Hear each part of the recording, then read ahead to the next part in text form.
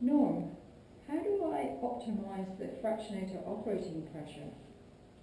That's a really good question.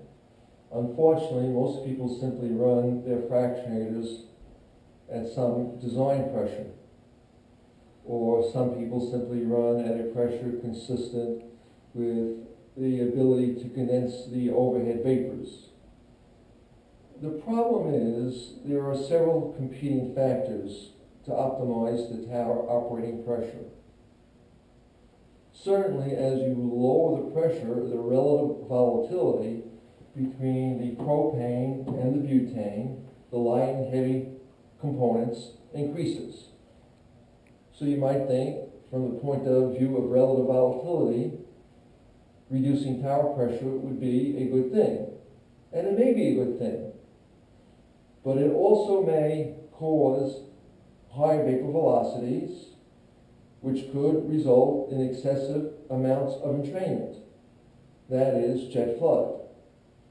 As you increase the condenser heat transfer rate and lower the tower pressure and the vapor velocities increases, so does the entrainment of droplets of liquid from the tray below to the tray above. And that will take the heavier components, the butane, and push them up into the overhead product, which is bad.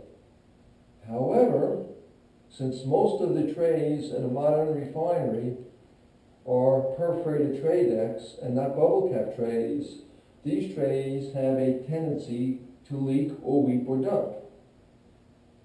And it could be that as one raises the tower pressure too much to suppress entrainment, to improve tray efficiency, to get away from jet flood, that the resulting lower vapor velocities will reduce the pressure drop of the vapor flowing through the tray, and especially if the trays are not particularly level, the trays are now going to leak.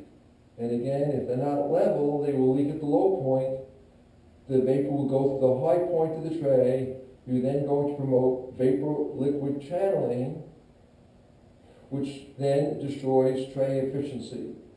So to summarize, lowering the pressure is good in that it stops the trays from leaking and it promotes higher relative volatility. But on the other hand, lowering the tower pressure may be bad because it promotes high vapor velocities and jet flood and entrainment. How then should one know what pressure to use? It's very simple. Look at the temperature difference between T1, the tower top temperature, and T2, the tower bottoms temperature. That tower pressure at a fixed reflux rate that maximizes the tower temperature difference between T1 and T2 is the optimum tower pressure. Now, if you're meeting all your product specs, why bother? Well, to save energy. Because lowering the tower pressure, or perhaps raising the tower pressure depending upon the circumstances, may allow you to get better fractionation than you need. And that will then permit you to lower the reflux rate, which will in turn reduce the reboiler duty, which will result in energy savings. You don't know until you try by experimentation.